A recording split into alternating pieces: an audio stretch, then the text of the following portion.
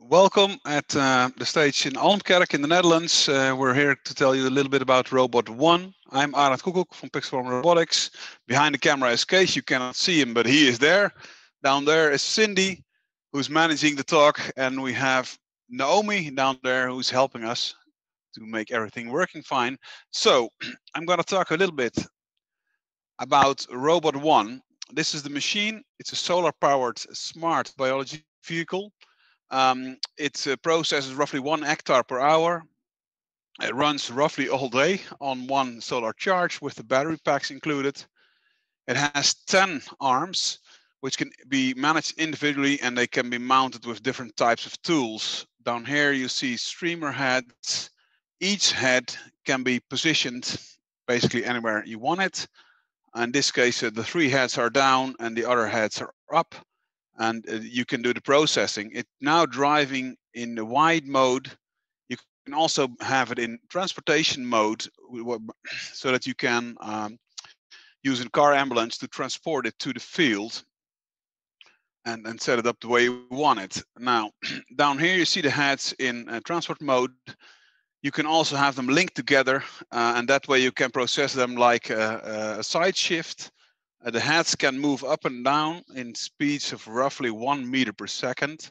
So that way you can have the processing speed of 1 hectare per hour always. Now, the hoeing is typically the mostly used operation currently to reduce weeds in the field just by going through the soil and making it bare again. So that way removing the weeds. Now we tested using clay type soils and sandy type soils, which worked quite well this year. So that was an important thing to validate in this year. So we're going to do a lot more on that next year. Now, what we saw with the projects we did with several partners is that they want different types of processing in the weeds. This is the stinger application, where you just push back a weed into the soil so that it can be resorbed and function as a feeding for the soil as well. So that's one way. Another application that was engineered by a partner was this gripper head, which can be used to remove weeds, but it can also be used for planting the initial small plugs into the soil. So by mounting this appliance to the head, you can easily convert the machine from a weed remover to a planting machine. So this is a nice way where other partners work with our solution to manage this. Now, as I said, there are different ways to remove weeds. You can also increase the climate resilience of a field by not removing the weeds to bare soil, but to manage them back to go below the actual crop you want by just streaming it and basically making a blend, which then can be resorbed into the soil to actually feed the soil and buffer the water that is inside. Now, to do this, you need to be able to follow the top of the canopy of the crops to manage it in slices, basically. And we have ultrasound sensors to follow this, but we also have the LiDAR and we have the RGB cameras on top of it so that you can use very different ways to manage this height. So in this photo, you can see that it can do this all at this operating speed of 1 meter per second. This way, making sure the machine will always be able to process roughly 1 hectare per hour. That's roughly the way it works. Now, the way we develop this basically is by building a virtual twin of this farm that you saw down there. So down here you see a view of the virtual twin. We didn't necessarily down here you see that it's basically feeding the data which it gets from the central platform into the machine, and then the software can work to translate this into the actions which you see down here. Down here you see an example that actually the simulator removes the plants which are cut by the knives, basically processed by the application. Now, unfortunately, we didn't invent this ourselves. This technique was invented by NVIDIA in the Drive program, which is also used by, for example, Mercedes-Benz to develop their autonomous vehicles, but then for urban environment. What we did is we made an adaptation from the same system to the agricultural environment, and that way enabling developers of both tools and software and biological applications to be able to validate their tools and their solution outside of the season. So normally you develop something in wintertime, you would have to wait until summertime to be able to validate what you're doing. With this solution, you're able to record it in the summertime, develop the tools in wintertime, and test and validate them, so that when you're coming into the season again, you're able to basically start working right away with a validated tool. So that's what this solution set brings you when you're a partner of us and working to develop the systems. All right, and I realize it's a little bit of time to get to cope with this, but talk with us later if you want to know more. Now, the last stuff you saw was for technical people, but when we want this robot, we want to think of it as a colleague of yours, which starts working on the farm, and that's typically not a programmer, in our opinion. That will be a farmer type person, and this farmer has to teach the robot to with what plants to do what thing. So basically, as a biological processing. So what it has to learn is a lot of the way a lot of plants look, what they look like, and you don't want to be a programmer to teach this to the machine. You basically just want to take photographs of every plant at a certain time, feed it the photographs, and then explain on the photograph using a very simple drawing tool what the plant looks like. And in this case, these are already labeled. So then here, the farmer simply, or the biologist simply draws boxes around the plants and says, well, this is the plant. And this is trained or rehearsed by the robot. And now we're gonna do a quick test with it to verify that it actually remembers what we've taught it. Just like you learn a child to write in kindergarten, we teach the robot how to read or write in this way. So here he's now going to have to do the test on the green bean, which is the example we have in this case. So it has to show us that it knows the green beans, and ta-da, it knows the green beans, what it looks like. If we would start actually processing the soil, we will find out that it will remove these, but it will also remove these plants, the crops. So we're going to have to teach it a bit more, just like your teacher did in kindergarten. Said, well, these ones you did correct, this one you didn't do correct yet. Then you simply retrain it. Now, an extra advantage which we saw in biology is that it's not just about the image. There are more things to know about these plants which you have to capture. So what we do in this system, we allow you to add things like fungi, things like diseases you saw, which you can add to the image and then also use. So to sum up what I've told you, we are able to detect plants, we're able to hoe them, to remove these weeds. We were able to process them in a different way using the streamer, and we're able to collect the data and simulate the processing, in that way improving continuously and teaching a robot and making this robot come on board into your company. So this is roughly what I wanted to tell you. Now, to be sure that you don't think this is a joke and this is real, this is the real machine. Give you roughly an idea of how big it is. And yeah, unfortunately, we cannot show you everything because it's winter season and it's inside, but we can give you a rough idea of the way these arms work, for example, without killing anybody while driving. Can you make them move?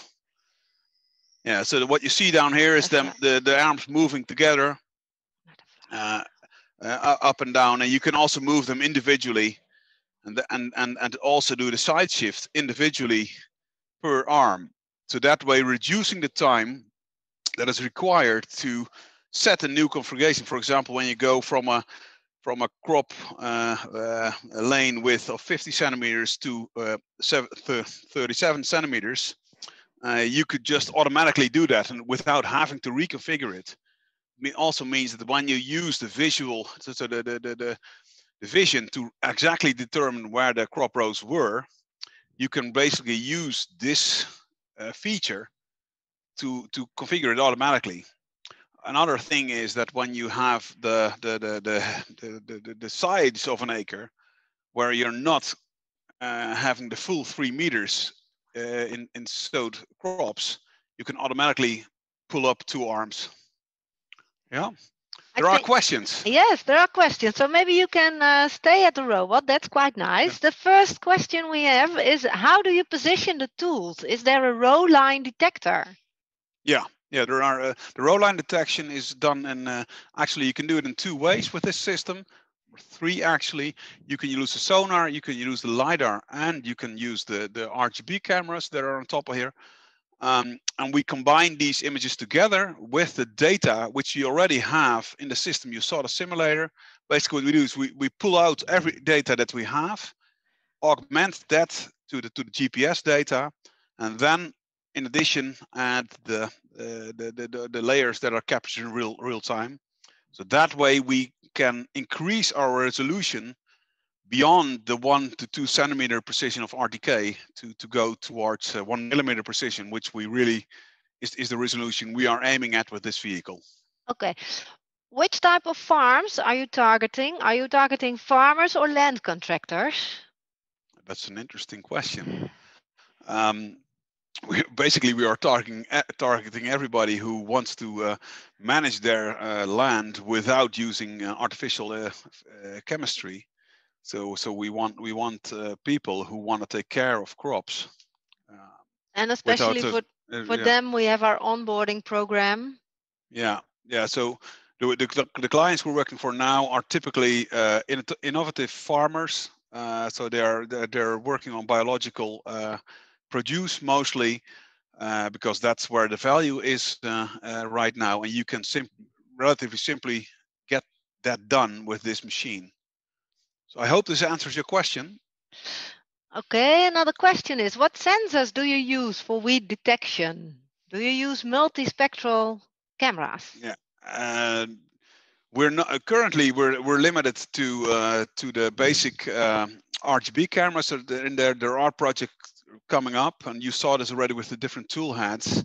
We have a lot of mounting rails to add new cameras. The software is prepared to process multi or a wide spectral imagery, uh, but we're open to testing this, and in general, I think this is relatively easy to check with us. So if you want something like that, please come back to us to the booth and let's talk about this on how to add this to the system.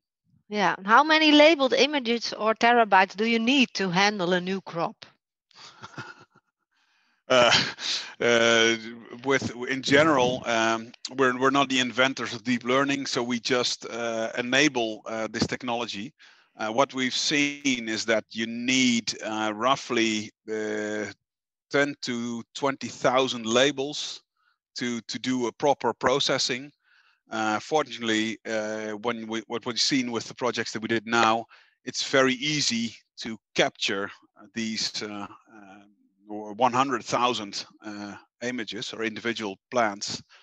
Um, so that's working. We have a lot of tools to make it easier to label them. So we have a couple of automatic labelers which enable you to give by example to teach them. For example, when we've trained a 2-week data set of a plant, after that we start capturing 3-week-old plants, which are slightly different. Then we can automatically label them due to the recognition that's going on down there. So we can grow labeled imagery very rapidly. Right. I hope this answers your question. What's the autonomy of your robot and what's the weight of your battery pack? Wow. The autonomy, I think in terms of driving range or driving hours, I think you're referring it. What we've tested is with the pack that's in this machine, and normally that's a 5 kilowatt hour pack. You can drive from April until October all day. You can drive all day and go onto the field with the same energy level in the battery pack. So when you go out of the the field. In the wintertime, we've added 5 more kilowatt hours to be able to process a regular day, and then you see we have to recharge it. At least that's in the Netherlands. Of course, in sunny side of Europe, France or Spain, this will be a very different story because it really has to do with solar panels on top. So I hope this answers your question a little bit now. Probably. How many units per year do you plan to deliver of the robot? Yeah, that's always an interesting thing. Everybody's talking about volume in this case.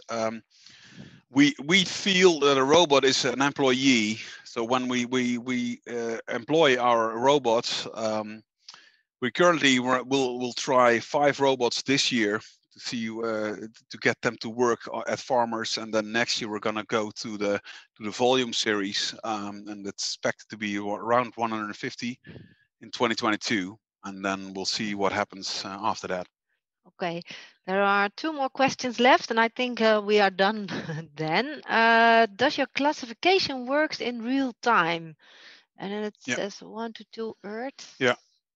Our classification engine actually works at 50 milliseconds detection for each unit, and we have a beautiful. You cannot see it down there, but there's a complete data center inside this machine. So if you want more performance, you can simply add processing units, and you can add more cameras. And what we've done now is we're able to do 3-meter wide processing or the inference at 1 meter per second driving speed with beans, as you can see. So next year or this year, we're going to go working on the carrot cases, and there we're going to see that we need to add processing power for the high resolution that's down there. So that's roughly what we do down there. Yeah, okay. I think we have to wrap it up because our time has left. Thank you all for watching. Hope to see you in the booth and maybe talk some more. This is our team: Cindy, Kees behind the camera, Naomi. All right. Hope to see you. I'm Arant Koek from Pixelfarming Robotics. Hope to see you in the booth.